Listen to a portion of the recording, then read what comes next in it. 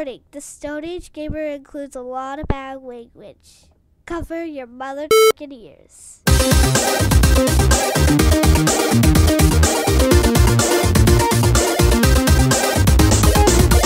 Good evening and welcome to episode 127 of the Stone Age Gamer podcast for the week of November 25th, 2016. I am Kris Randazzo, and returning with me today is mythical bird Dan Ryan. Good evening, everyone. And tonight we are joined by a very special guest, author of Phoenix 4, The History of the Video Game Industry, Mr. Leonard Herman. Hello there. Lenny is going to talk to us about video games, and we cannot wait to get that all started. But before we do, here's your weekly reminder that you can email us at mail@geekade.com. Let us know what you think of our show, what topics you would like us to discuss in the future, or just say hello, because we always want to hear from you, the listener. So, Lenny, how are you? I'm doing swell, thank you. And Dan, how are you? Much better this week. I'm glad. Yes. It's been a rough week for us all. So, all right, Lenny here wrote he wrote one of my favorite books. I I spent a lot of time reading about the history of video games, and the first book that I ever read about the subject was Steve Kent's Ultimate History of Video Games. And after I finished that book, I started looking around and getting suggestions on what the next book I should read, because I wanted to know more. I wanted more in-depth stuff. And the two books that kept coming up were Game Over by David Sheff and Phoenix, The Fall and Rise of Video Games by Leonard Herman. And at the time, I believe both of them were out of print in one way or another. But this was, let me see this. I'm holding my copy of Phoenix 3 in my hands right now. And this was, this must have been. This is the big one or the little one? It's relatively, well, compared to Phoenix 4, it's pretty small. No, it's the size. Is it 8.5 by 11, or was it small 7 by 10? Or 6 by 9, I think. I'm getting a ruler. Let's see here. We are nothing if not technically accurate on it was the blue cover, though. Yeah, it's the blue cover. I bought it from you personally at PAX. I was at PAX East, and let's see.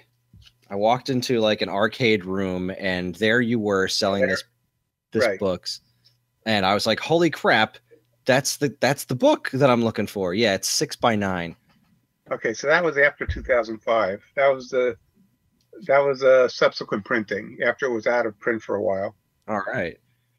That's right. I feel like I remember talking to you about that after I realized that Phoenix 4 wasn't coming out too soon, I decided to reprint it in a smaller size. You wrote to Kris, best wishes, and you signed it. And I remember that. That's fantastic. And I took this thing home and I read the ever-loving garbage out of it, like as quickly as I could. And I really liked it. But let me just say that when I got Phoenix 4 in the mail, which I am now holding in my other hand, I was astonished. This thing is at least twice the size of Phoenix 3.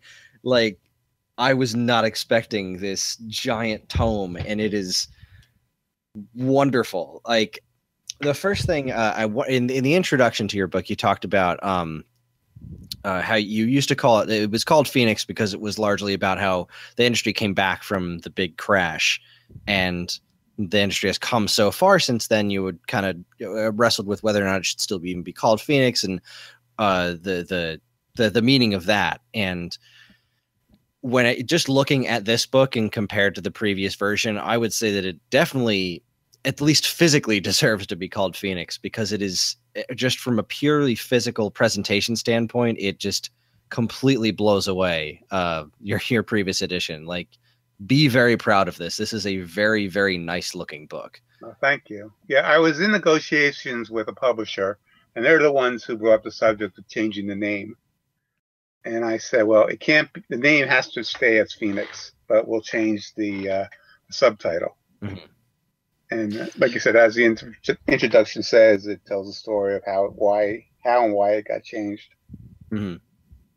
And it really got me excited to reread the book. I finished reading both the introductions. I was like, all right, I'm ready. Ah, crap, I have to be at work in like 4 hours. I should probably go to sleep. I should probably sleep at some point, you know. So just generally for our listeners, in case they don't really know of this book, give us a breakdown. What is your definition of what this book is? It's the history of the video game industry. Back in 1987, when I started writing it, there were no definitive history of video games. Mm-hmm. There were magazines, like Kunkel had an article in Analog magazine, a 3-part series, The History of Games. There are earlier books from the 80s, like Video Invaders, that had some chapters on history, but nothing was a complete history book. Mm-hmm. But originally I started writing a book called ABC to the VCS, which was a directory to all the games that were available for the Atari 2600. But after the crash, that book, there was no need for that book anymore. Not a lot of demand for that, huh? So I was trying to think, well, what can I write? And then, so how about a history book? One doesn't exist, so why not write one? Because I had all the notes and stuff around. Mm-hmm. So I just started writing it. Oh, well, I'm glad you did. Was your plan always, because like what kind of strikes me about this book versus other ones is that you take the history of the industry and kind of tell it more as a story rather than just straight factual information. Like it's not bullet point to bullet point. There's a story kind of woven through here. Was that one section segues? I try to make it segue into another section.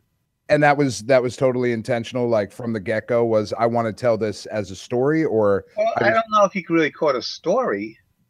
It is one fact after another. Well, yeah, but I mean, like, I don't know. It doesn't read like a history book. You know what I mean? Like if I read my history book in school, I don't get the same vibe from this. I get But that's because because this is a subject you're interested in. Well, that's a very fair point, sir. Yeah, I would definitely say that as far as it being it's kind of difficult for me to describe the reading of this book, just because I am so just completely and totally fascinated with the subject matter. I would say that there's like I didn't really get much of a specific narrative storytelling vibe from it. I did kind of feel it was a bit more intentionally, piece to piece, like this goes here and this goes there. Whereas like other books, like I'm most of the way through, I believe it's called Replay by a guy named Tristan Donovan. Mm-hmm. Yeah, each chapter is a different subject there. What's that? In that book, each chapter covers a different subject. Yeah. And he seemed, it's been so long since I actually started that book. I feel like I remember him saying, like towards the beginning of it, that he wanted to try to weave that as more of a narrative tale. And I don't know. I kind of prefer this route of Phoenix, because it's like I don't know. It's reading this book just made me feel like I was learning something. Like I really felt like I was learning things piece by piece, even when I was very confused by it. Like after I read Phoenix 3, I wrote a review of it way back in the old times when I used to write for the Examiner. Which that's how I found you. Indeed, and put a quote from it on your book, which is really one of the highlights of my my professional career, if you want to call it that. But one of the things I noticed when I was reading the book is that I would get lost an awful lot, because you mentioned so many of the technical aspects, which is fascinating to me. And it made me want to learn more about that kind of stuff. Like I remember you describing the older consoles, like just the pieces that went into them and like why they were significant. And I didn't get a lot of that out of the other books that I've read on the subject. And really, it was very interesting to me that was the case, and that it managed to stay so interesting to me as I read the whole thing. Because I'm not much of a reader. Okay. It's never been my thing. Well, let me go, just tell you a little story. My wife's aunt was a guidance teacher in New York City, a guidance counselor in New York City, and she had a student who just wouldn't read. So she gave him a copy of Phoenix 1, and he read it from cover to cover. It was like the first time he read a book. Wow. That probably would have worked for me too. Honestly, like Ultimate History of Video Games is one of the first books I've ever leisurely read. Like on my own, I couldn't put that book down. And as much as I love books about the history of this industry, I've been working on Tristan Donovan's book for like a year and change, and it's not because it's bad. It's just that I'm not much of a reader. I think the only other books I read that book, and I had a hard time getting through it. Okay, that makes me feel better because I thought maybe it was just me. I almost feel like when it's on, and when it wasn't, it's I don't know. The book doesn't grab me the way that yours would. I remember actually reading a good chunk of yours on the beach in Ocean City during the summer. I would just bring Not this the out week there. I was there, though. What was that? Not the weekend I was there. No. No, this was a while ago. Oh, I know. Who knows? Maybe you were there. We didn't really know each other We've at been that. going there for 18 years. Yeah, it's entirely possible that we were in the same place at the same time. But I was riveted by this book, and I think it's just because you can tell that you were there for so much of this stuff, and that comes through so much in the writing. And I mean, I don't mean this to just like sound like a whole bunch of I love this man. I want to tell you all how much I love your book over and over again. I mean, I really want the listeners. I don't mind. I want anybody who's kind of a listening to really this. terrible podcast if we were like, so this guy wrote a book. It's garbage. Oh God, let's trash him for like Quick. right? But I really want anyone listening to this to know that this book is written with absolute love and care. And like, for example, I remember picking up this third edition and looking at the cover, and you mentioned yourself in Phoenix 4 that you're not a graphic designer, and this thing looks homemade as heck. But the words "Forward by Ralph Baer, Father of Video Games" are on the cover, and that to my mind, that lends it all the credence it needs. And it's a fascinating read because Ralph Baer was a fascinating man. I only got to meet him once, and he was just the most pleasant person imaginable. I met him at the Philly Classic Gaming Expo. He was just standing at a table, and nobody was talking to him. Really? Really, he was just standing there, and I remember. Well, we were there. Me, Bill Kunkel, Ralph, Michael Thomason. He was by himself. I mean, I don't know if it was everybody else was on lunch, but he was just standing there. And I remember I walked past him and I recognized him because I'd seen pictures of him before. I was like, holy crap, that's Ralph Baer. And I talked to him for a few minutes. I did the same thing the first time I met him in 1983 at CES. Wow. And for me to get into CES the first time I ever went, I had to get a retailer badge to get in. Mm-hmm. And I saw him and I went up there, I go, "You're Ralph Baer." And he looks at me and goes, "So?"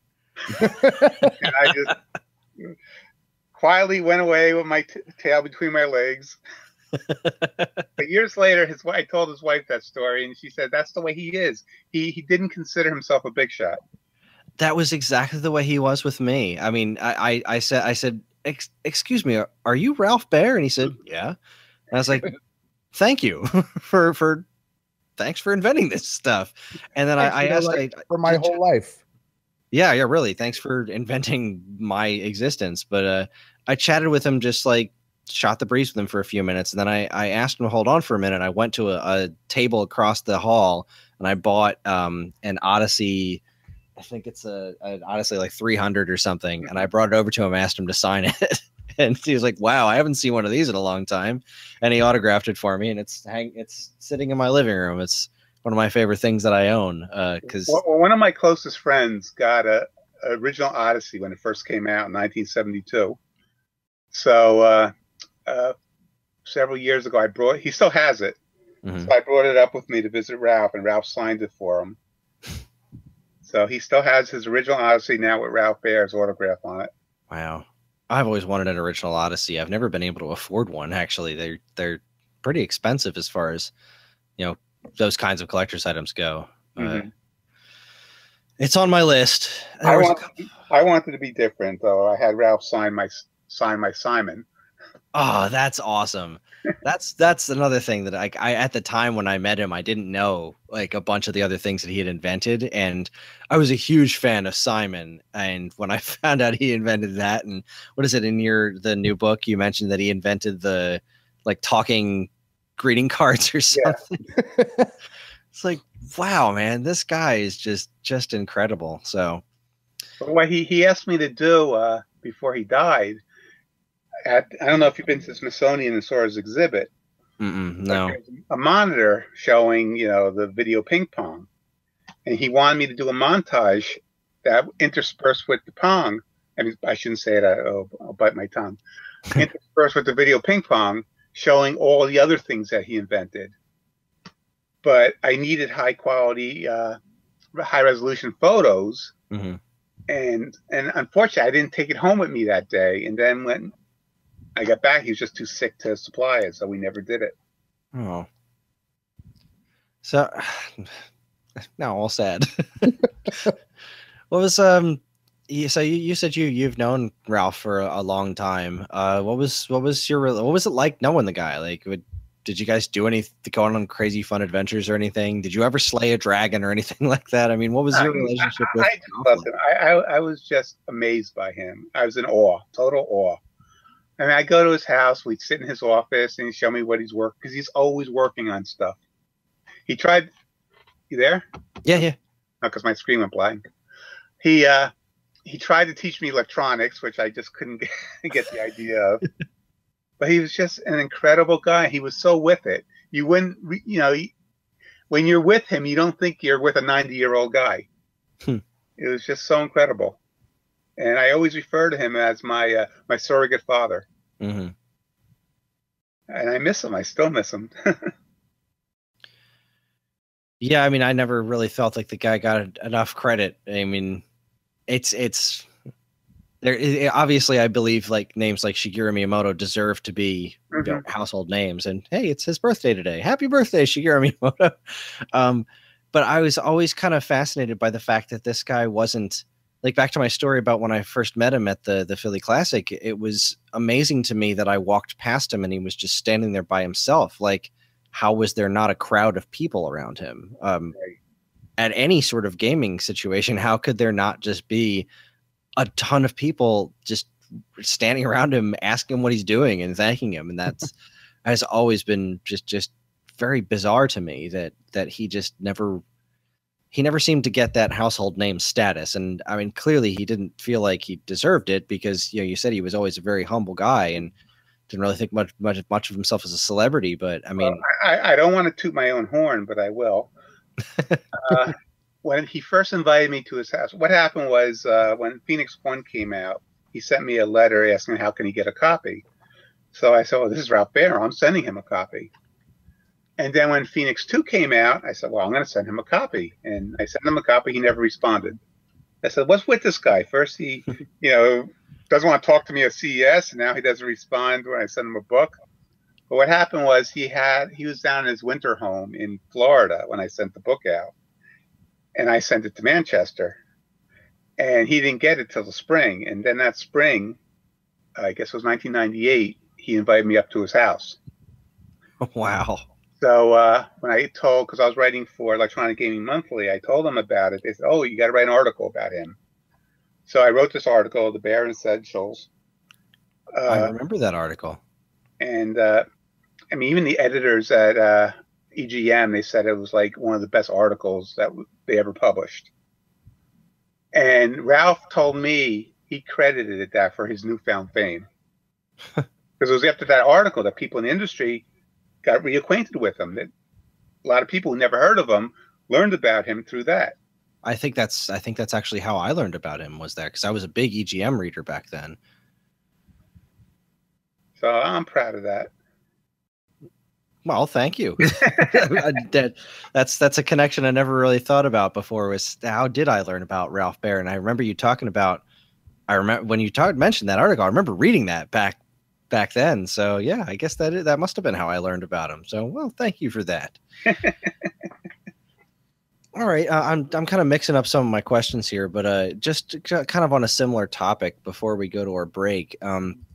What part of video game history or people in video game history, with the exception of Ralph Baer, do you feel are most overlooked? And are there any other people that you think need to be talked about more, or just pieces of history that don't get the credit that they deserve? Yeah, well, another person who I wrote an article about before anyone else did was Ted Dabney, who co-founded Atari. Mm-hmm. And Bushnell is like the name that everyone knows. Like, yeah, well, Bushnell has been telling his story for 30 years, mm-hmm. and the story changes from one day to the next. But when I wrote an article about Ted Dabney that was published in Edge magazine, I guess around 2007, 2008, and this was the first time Ted ever told his side of the story in 35 years or so. And since then, he's been getting, he's been invited to the Computer History Museum to give an oral history, and but he's totally overlooked. Even today, people mention Atari, or people mention Nolan Bushnell, they're always going to say Atari founder, not Atari co-founder. You would never say Steve Jobs, founder of Apple. You would always say the co-founder. Yeah. But in the case of Atari, Ted's always neglected. And he's a great guy. He's been, I thought I read somewhere that his house was flooded or something recently. No, his house burnt down. Oh, jeez. He lives outside of San Francisco, and there was a wildfire that had been set, and it just completely engulfed his house. Oh, man. So I just talked to him last week. They're renting a house now. He still doesn't have internet, so we can't talk that frequent yet. And he's just waiting for the insurance to come through to see what he can afford to rebuild. But he lost all his notes and stuff. He's really upset about that. And we tell him that the gaming industry would be more than happy to do a GoFundMe to help him out. But at this point, he doesn't want help yet. Oh, what a guy. It's a shame because, you look at somebody who has given so much but been largely ignored, finds themselves in a situation where they're down on their luck, and people would love to help. Yeah, we told him that, but he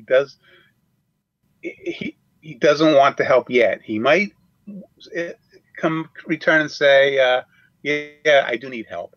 And in that case, me, Marty Goldberg, and Kurt Vendel were all ready to pitch in. Well, if that thing goes live, you tell us about it. We'll promote it to heck too.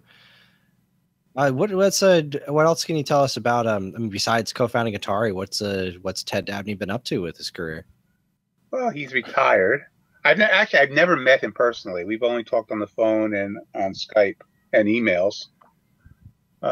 He's invited me out there, but like I said, he's out in California. I'm in New Jersey, so it's a little tough. Not the easiest trek in the world. He left Atari because he couldn't stand working with Nolan Bushnell. We had Nolan buy him out.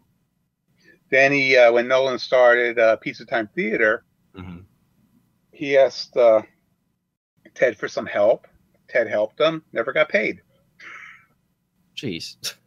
So Ted wrote the foreword to my book, or one of the forewords. What happened was I asked him to write a foreword. He wrote such a short foreword. It's really short, yeah. I went to Chris Culler, who wrote the second one. But then so much time passed between when they first wrote it, because I've been working on this book forever. I asked them if they want to revise what they wrote. So Ted sent me this big attack on Nolan Bushnell. So I couldn't include that. Oh, man. That can be one of the Kickstarter bonuses for the next edition. I do have a Nolan Bushnell attack letter. If you want to hear that one. Oh, most definitely, yeah. I was actually just going to ask you. What do you really think of Nolan Bushnell? Like, well, I met him like 3 times, and in person, he's a great guy. It's when you're not in person, that he'll stab you in the back. And I asked him if he'd write a co-forward to the book, because I thought it'd be pretty cool if I had Ted and Nolan writing the forward. Yeah, and that would have been awesome. He never responded. And I heard, I think from Kurt, that he didn't want to talk to me because he called me a Ralph Baer fanboy. What's wrong with that? So I don't know. Well, anyway, after Ralph got his award from President Bush, I think the IEEE did an article about him in a magazine. So Bushnell got hold of this story, and then he wrote an email to Ralph, which I have somewhere, and I just can't find it, saying that Ralph stole his lab notes. And apparently, Nolan's saying he invented video games, and Ralph stole his lab notebook, which nobody ever seen. Yeah. So I've definitely heard some conflicting reports on like whether or not he saw, like, was it Space War or something? Or well, that's a contention. I mean, in my book, I say he did, and someone complained to me, well, that's not true, but we really don't know. He had to see it somewhere, but he might have seen it. So until the facts are conclusive, I don't know what to tell you, because the book does say, my book says he saw it at the University of Utah, but then there's proof that they didn't even have the computer there. The book's not perfect, unfortunately. I don't think any book will ever be. No, and that's actually something pretty interesting. It's always been really interesting to me, is that this industry isn't that old as far as like entertainment industries go, and there's still things out there that are really difficult to pin down as far as what exactly happened and what were the stories behind all these different things. Like, I mean, there was a recent controversy about nobody really knows. We're 100% certain what day Super Mario Brothers came out in America. Right. That's the one that Frank Cifaldi, I think, uncovered or something. And it's really, even when it hasn't really come up that much lately, but it always really fascinated me when I was a bit younger, when new Atari games kept popping up, not like homebrews, like some old programmer would just be like, oh, well, here's this code I was working on back in the 70s. Just throw it on the internet. Enjoy. It's little things like that popping up they're just so fascinating to me. That's well, it kind of like it goes back to how the industry was thought of as like a kid's toy back in the day. Because I mean, I grew up in the 80s. I was a big He-Man fan, and I'm pretty damn sure, maybe I'm wrong, but I'm pretty damn sure that there isn't a record of what day Skeletor first released. You know what I mean? Like, because people just didn't care or didn't think that it was going to be anything that they should care about. So, kind of like all those Doctor Who episodes that just got deleted because one thing about Ralph was a meticulous note taker. So all his lab notes are intact, and I think they're in the Smithsonian now. But not everybody was like that. Yeah, there was definitely a lot of and especially trying to get this. One of the things I read in your forward about the new version of Phoenix that I'm really interested to get to is all the stuff about. You said that there's a lot more focus on stuff that was happening in Japan. Yeah, and that stuff's really fascinating to me too, because there were these books about the history of Nintendo by they were Pix and Love Publishing. Yeah, I know what you're talking about. Oh, they just all these crazy pictures of all the toys and stuff they used to make.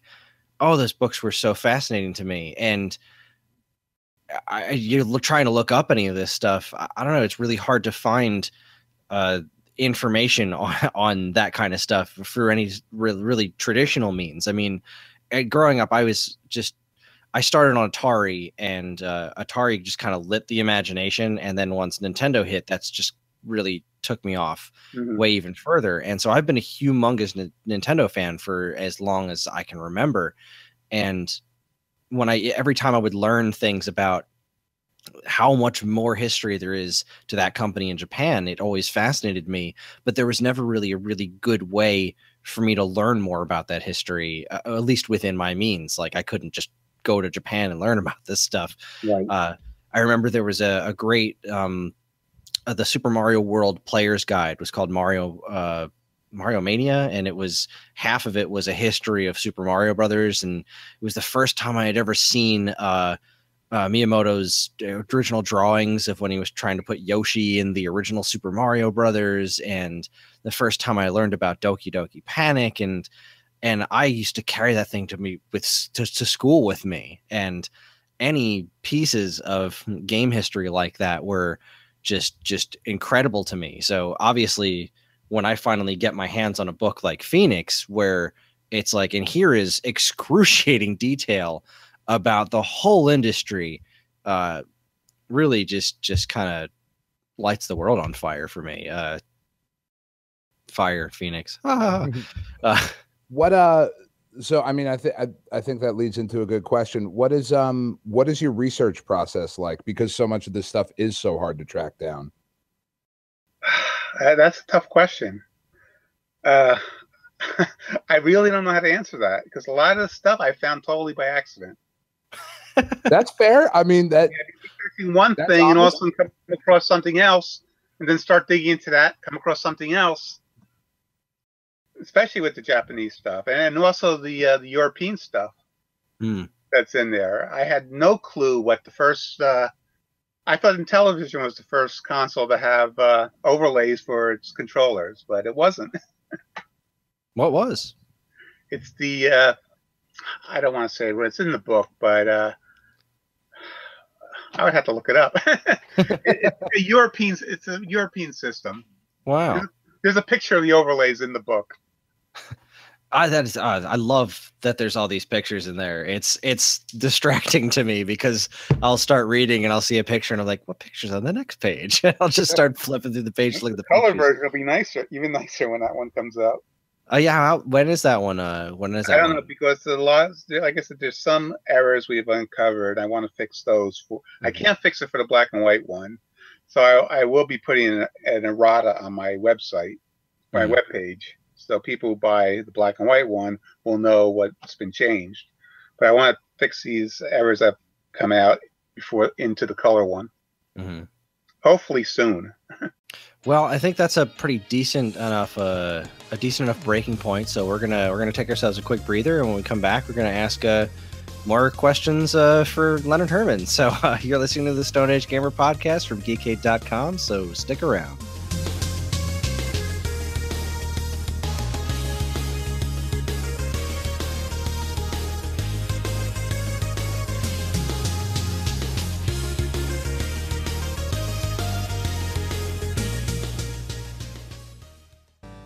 And now here's a look at some of the other original content available right now at Geekade.com.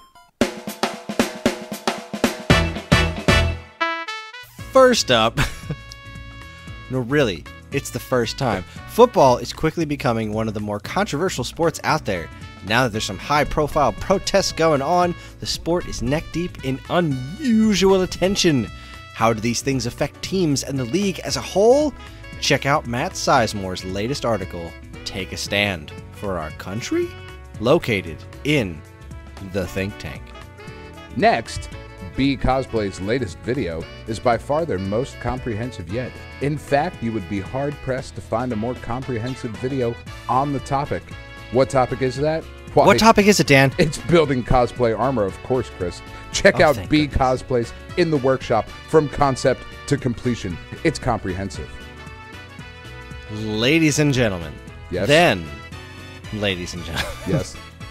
Then. I just assume you're talking to me when you say ladies and gentlemen. So I feel pretty. The next president of the United States is also a member of the WWE Hall of Fame. But Dan Ryan thinks that maybe we as a nation chose the wrong Hall of Famer for the job. Check out his list of other inductees who would make potentially better presidents than the one we wound up with in Why I Love Wrestling, Catharsis. I think you should maybe strike the word potentially from the record, but that's just me. I feel like every time I start talking about it, I need a chew toy. So I just every morning is pure potential, Dan. Every morning is potential. Finally, What's up with that? Black Mirror is a very interesting show, and Chip Garrison is here to prove that point to you. With the current state of the country being as it is after this volatile election, there might not be a better time than now to watch a show like this one. Give a read to Black Mirror. The revolution will be digitized. You can catch all this great stuff plus tons of other articles, videos, podcasts, and more right now at geekade.com.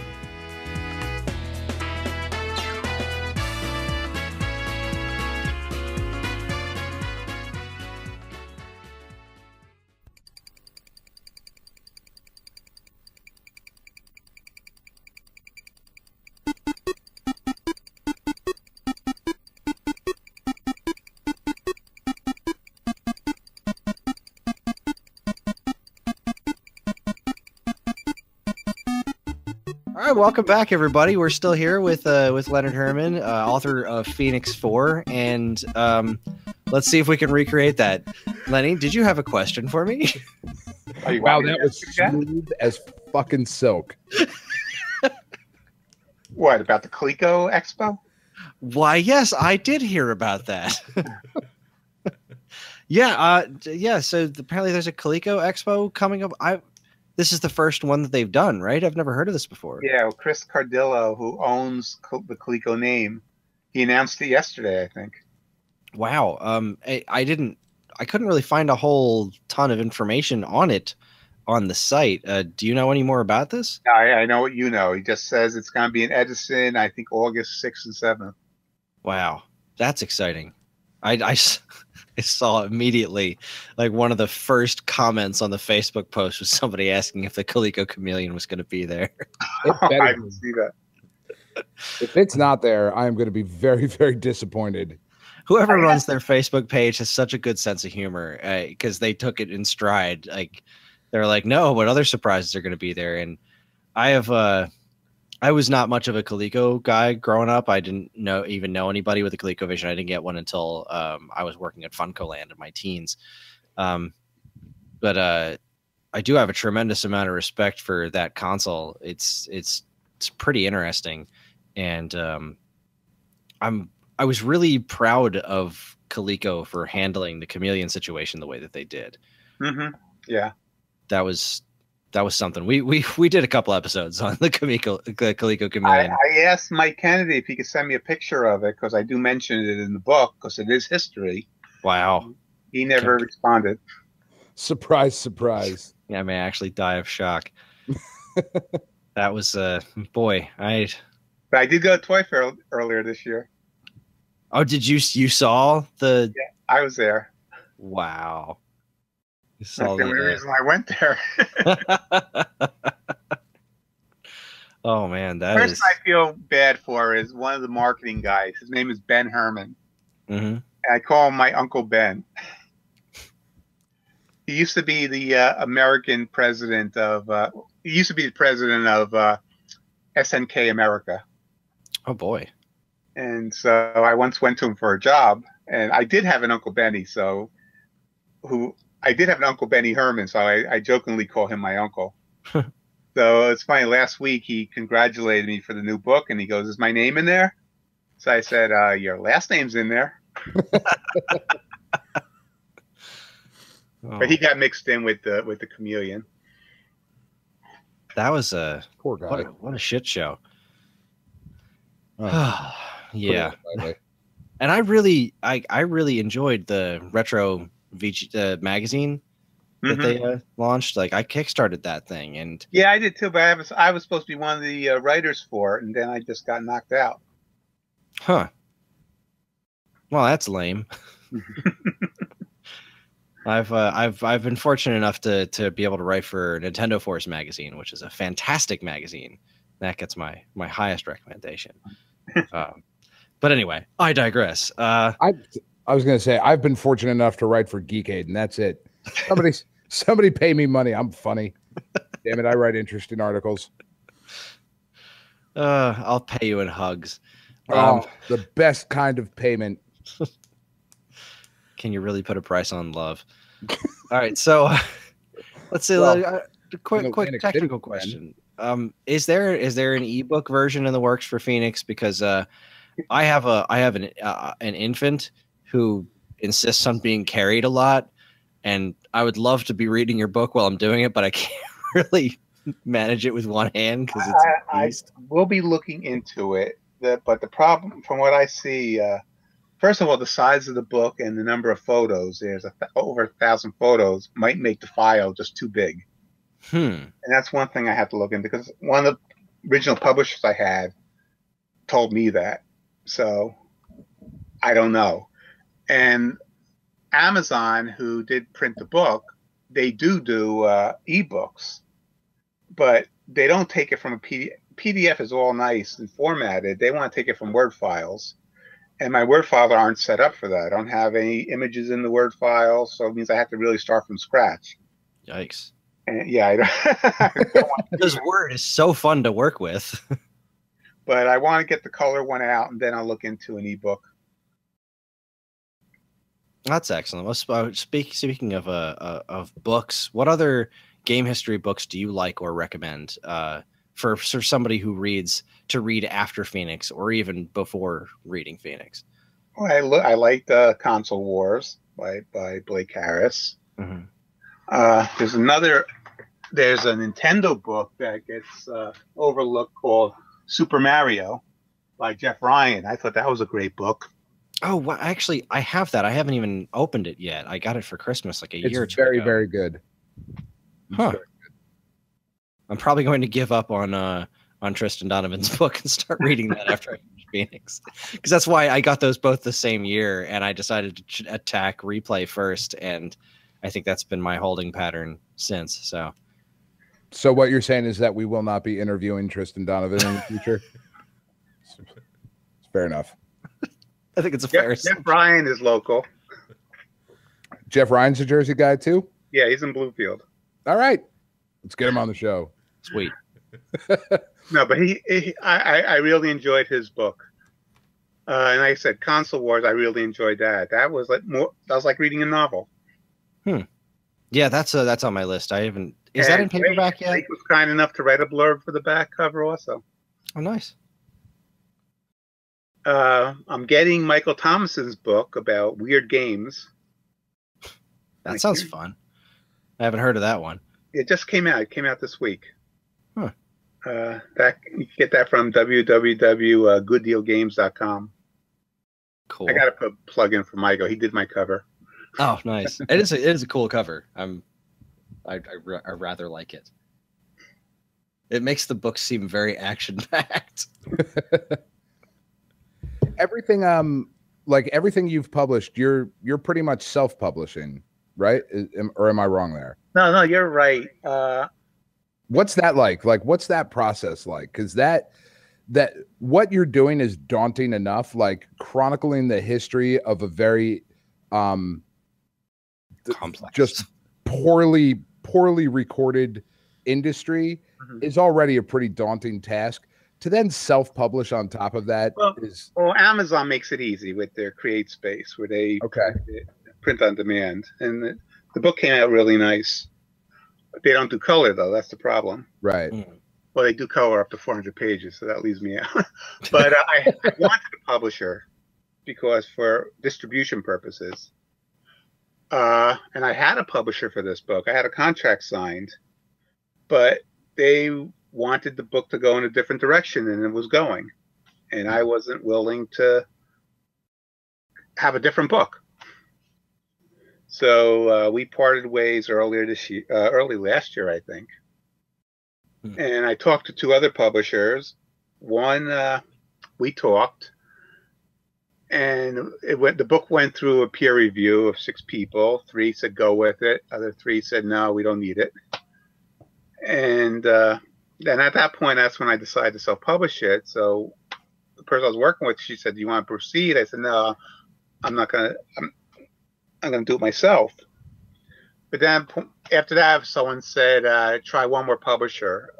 And this other publisher was interested. They wanted the book, but the problem is, are you familiar with Brett Weiss's books? No, I can't say the name sounds familiar. Classic video game series. I'm The name really does sound Okay, familiar. well, he has a series of books covering a different era in video games, Mm-hmm. and they start as hardcover books, and really, really made well. Nice looking books, but the 250-page black and white book was going for $55. So I could just Yeah, imagine what an 800-page book is going to go for. that's a big ask. That's Yeah, so they were going to charge, if I went with this publisher, they would charge a lot of money for the book. The royalties would be low. So I said, no, I'm just going to do it myself. So they wanted me to sign a contract, but then they were also worrying about rights to the photos and stuff. So I said, nah, forget it. I'm going to do it myself. So that's where we are. That's awesome, though. I mean, like it's a very punk rock thing to do. These books. Yes, I know what books you're talking about now. These have been on my Amazon wish list for like 5 years.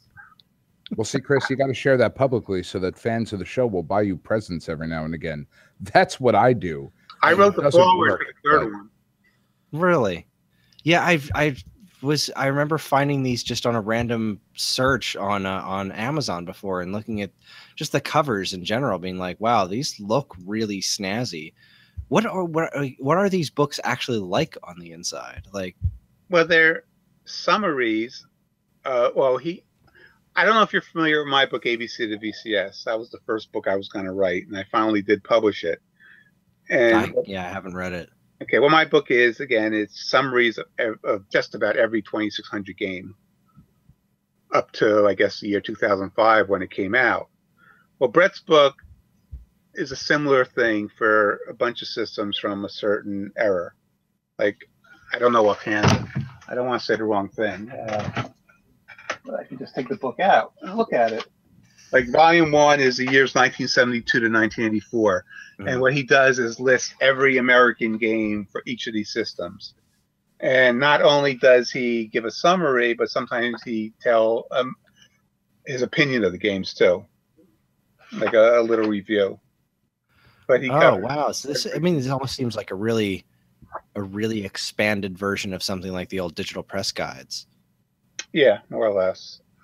Wow. The books are now available. All 3 editions are now available in paperback, so that's a lot cheaper. I'm seeing that, yeah. Uh-huh. And Brett's a good friend, so of course I want to push his books.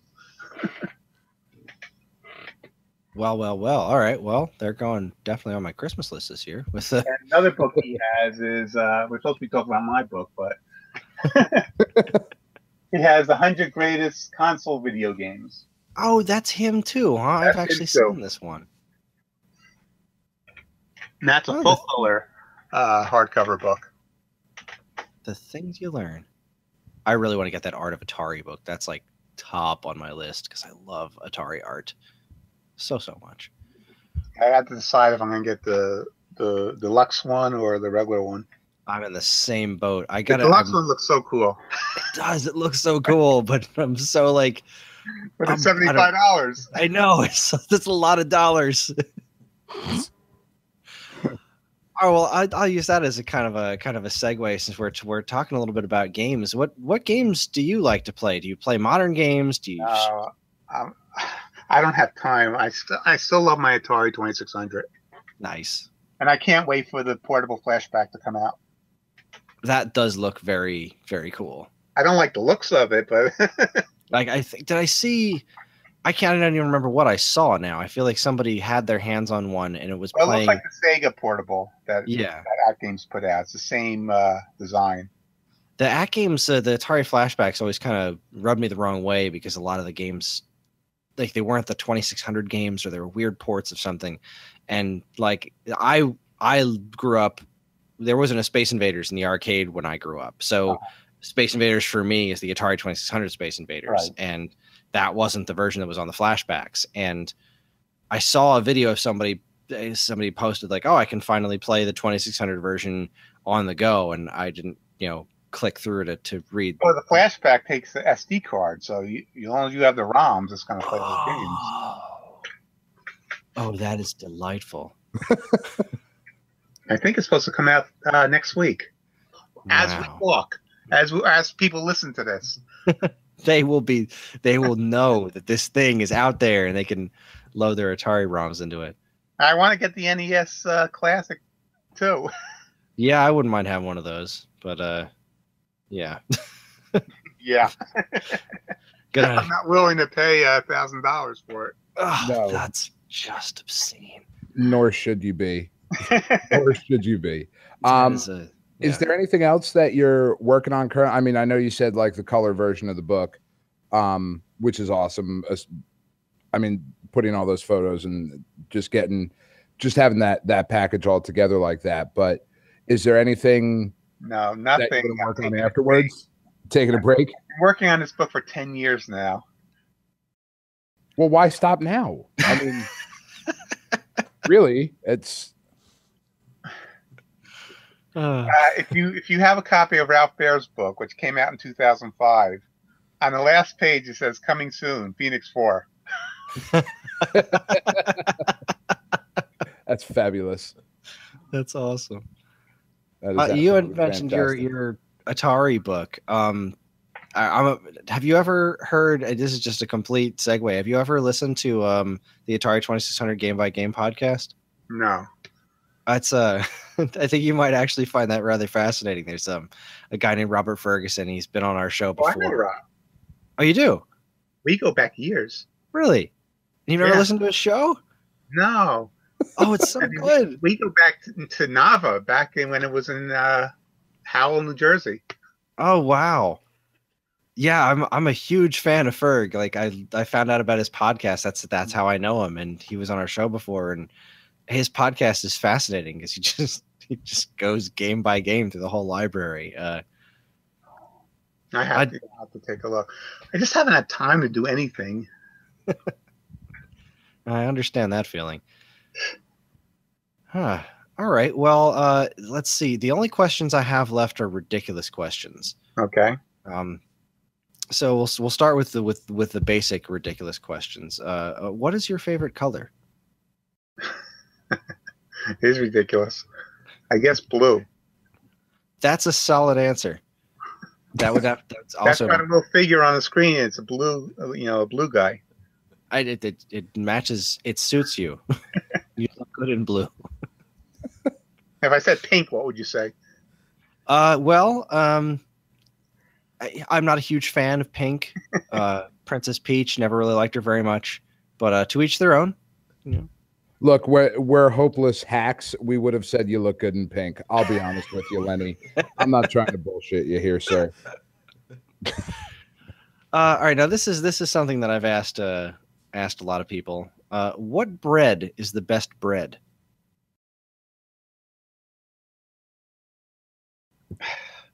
I would say Wonder Bread. I don't even know if it's still around, but I don't eat bread, so. Really? Yeah, I'm borderline diabetic, so I got to stay away from starches and stuff. Huh. Well, all right then. Well, Wonder Bread is a respectable answer. I believe Ferg said challah bread. Of course, he's a baker, so yeah. Of course, he would say something fancy like that. Wait, it's challah bread. Are you talking about challah? Not challah. I don't know what I'm talking about. Kris, we live in New Jersey. It's challah bread with a in it. That's correct. Fucking South Jersey kids. I'll tell you what. I live in South Jersey now, but anyway. Well, it's not a Jersey thing. It's a Jewish thing. Well, I know, but the Jewish population of New Jersey is far more centered in North Jersey than Southern Jersey. At least in my experience living in Southern Jersey now. Well, okay. That's fair. This podcast is taking a turn very quickly. Yeah, it's definitely taking a turn. Well, I mean, I think this is usually about the amount of time we would spend before we wrap things up. Is there anything else you want to plug or say before you go? I know you mentioned something about a discount code or something. Yeah, if anyone wants to buy my book from my website, www.rolentapress.com. That's ROLENTAPRESS.com. I'm offering a 20% discount of Phoenix 4, or actually your whole order. You can also get Ralph Baer's book. By entering the promo code PHEIV, V4. PHEIV, and that'll be throughout the end of the year. And to really entice people, whoever orders it from my website, Phoenix, gets it autographed. Uh-huh. So that'll get people running to Amazon. That's right. I'm there right now. Not gonna lie. And if you buy it, you can read a sentence written by me because I'm a pull quote on there. Well, I think isn't it 2 sentences? Well, that's true. On the inside cover, you're in there with 2 sentences. Yes, I am. Yes, you're serious. All joking aside, like I brought this to my parents' house. I brought this to work. I showed up. Look, guys, Some people are buying it. Well, everyone listening, buy this book. Buy my book. Buy my book. All right. Well, is there anything else that you wanted to plug before we go? Besides the you mentioned the code. You already said there isn't anything else you're working on, but you said there's other books. The Ralph Baer's book is available through Rolenta Press, right? Well, it's available through Amazon, which comes to me anyway, and it's available through Rolenta Press. Outstanding. All right. Well, that is our show. Join us next week when finally we'll be starting our 2-week experiment involving games we love, games we no longer love, and all that jazz. The NPR experiment that we pushed off for a couple of weeks. Once again, you can get in touch with us at mail@geekade.com, as well as all flavors of social media that we inhabit. You can like us on Facebook, find us on Instagram at Geekade, subscribe to our YouTube and Twitch channels for our latest video content, follow us on Twitter at @the_Geekade. You can also find us individually on Twitter. I'm at Geekade Kris, that's Geekade KRIS, and Dan is at Geekade Dan. If you're interested in more information about anything we discussed tonight, be sure to check out our show notes. And while you're at it, you can also subscribe to this and any of our other wonderful podcasts on iTunes or Stitcher. Or if you're super nice, you can leave us a review because any and all feedback is welcome and appreciated. We'd also like to thank our intrepid editor, Evan, for making our show listenable to all you folks. And we'd also like to thank Mark TDK Knight for our show's theme, which you can check out on SoundCloud and Bandcamp, or his website, which we have a link to in the show notes. And one final time, thank you so much, Leonard Herman, for coming on the show. It was an absolute pleasure to have you. Oh, thanks for having me. It was fun. I'm glad. Again, always remember to keep your eyes on Geekade.com, where we post something new every single day. On behalf of myself and Dan, keep playing games.